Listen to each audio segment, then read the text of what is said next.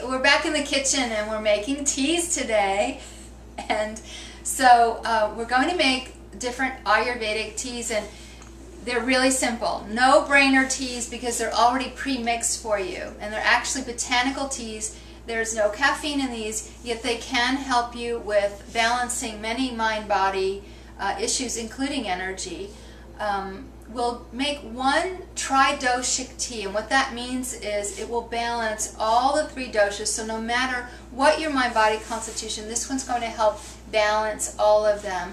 And then if you want to get more specific, we have one for each dosha for Vata, Pitta, and Kapha.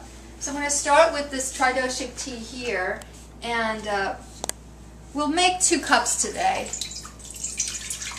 So simply pouring in 2 cups of water, and we'll bring that to a boil.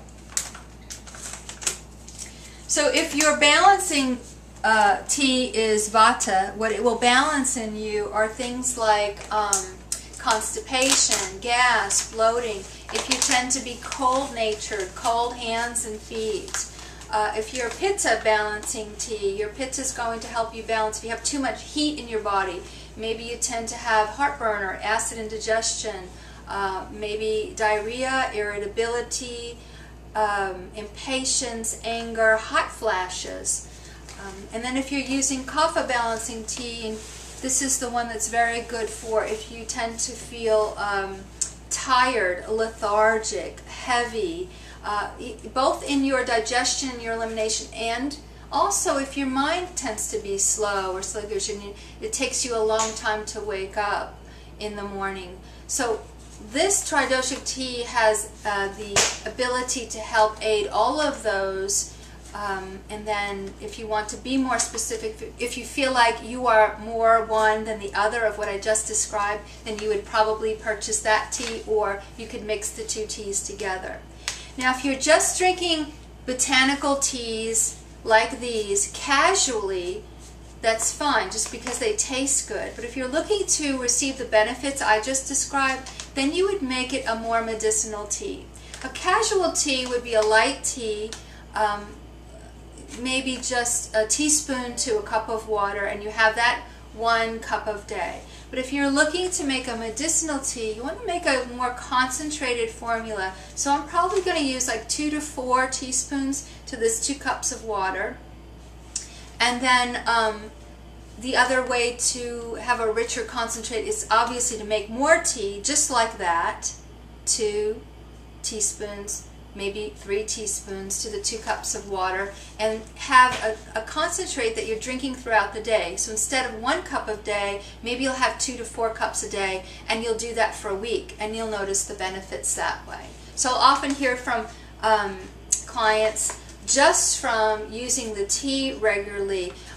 For instance, one woman was having really regular hot flashes, but they were calmed and soothed from this practice. Another person was having digestive disorder, lots of gas and bloating and discomfort, and she found comfort just by using the medicinal dosage. It's a very kind, a simple, and easy way to balance your doshas. So the water's not quite boiling. I'm going to go ahead and add it. It's not going to hurt to add. I'm one of those cooks that doesn't really measure very well, and so this kind of tea is forgiving that way.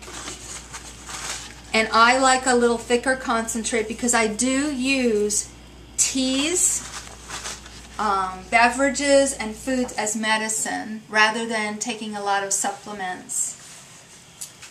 I'm adding these in, and so there'll be items in here that you're very familiar with: rose petals, lavender, jasmine, fennel, coriander, cumin. For the kapha, we've got a little bit of the spicier items to stimulate and energize, and that would be ginger and black pepper. The flowers, the cooler, calming flowers I just mentioned, are good for Vata and Pitta. And so you want to bring this to a boil, which is starting to happen now. And I'm waiting for it to boil, and then once it boils, I'm going to set it to a simmer. And I'm going to let that simmer until the heavier herbs, the denser herbs, fall to the bottom. The flowery herbs will fall to the bottom pretty quickly. So here comes the boil. And then I'm going to set it to simmer. And just, you know, stir it a little bit. You really don't have to watch over this a lot. You can actually walk away while it's simmering and, you know, get some other things done and then come back and it'll be ready for you. And normally, yeah, I make a big pot. I like to have at least, I really like tea throughout the day, so this would be something that I would mix a lot of. There's different ways to strain your tea. These are available at Sonavita.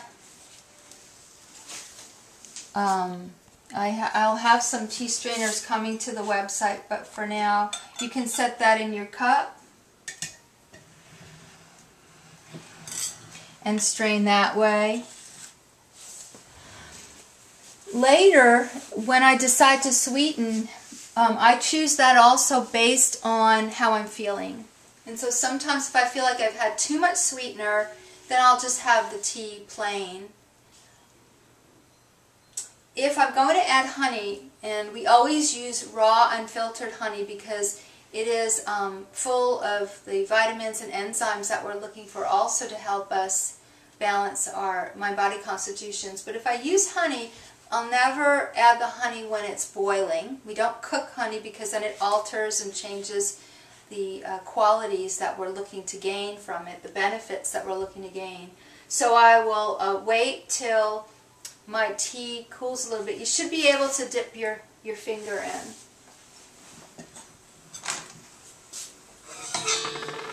So it's almost ready.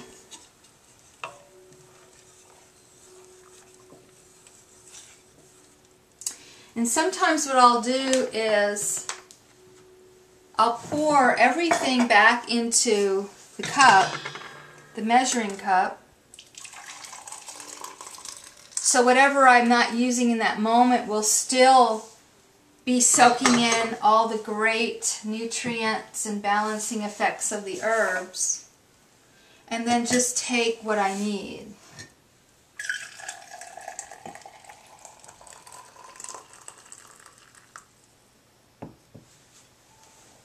You can even let that sit for a little while longer so that it cools long enough that you can then add your honey. On days where I'm looking for extra energy and extra nutrients, in this same line, in the same idea of Ayurveda health and balancing, we have something called rasayanas. A nickname for these are nutritive food jams. Nutritive food jam, a little deceiving. It sounds like you're going to spread it on a piece of toast, but you're not. Because you really want to take it on an empty stomach or with tea. So it's a little sticky.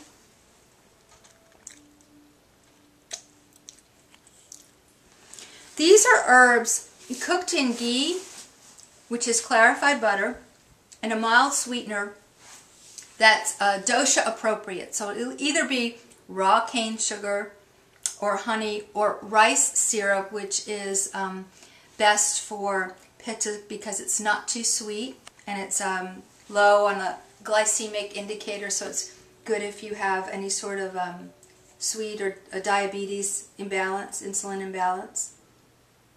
And so this is the idea of how we use vitamins and minerals and supplements in Ayurveda. So I'll just take a little bit.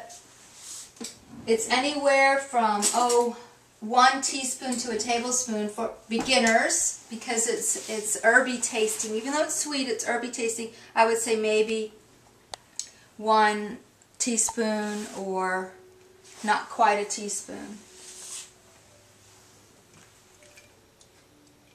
And again, we want to wait till the herbs have settled and the tea it's warm, but it's not really too hot that would burn your finger. And then I'd add this rasayana, or this nutritive food jam. The Rasayana, the word Rasayana is another Ayurveda yoga word, a Sanskrit word, which means that which makes young again. So it actually helps to restore damaged tissue in the body. So if I'm using a Vata Rasayana, again, it's going to help balance those things I talked about earlier, helping with circulation, better digestion, better elimination. If mentally, emotionally you tend to be cold or fearful or anxious, it's going to help balance that out. And again, this idea of drinking the tea throughout the day is the medicinal idea, but for the Rasayana, you really only need to have one application a day. So just like you would take your vitamins in the morning, you would have one. You could take the Rasayana straight out of the jar. But I found with most of you that I work with that you really love, like me, mixing it with tea. It's easier to digest and makes it more palatable. Enjoy!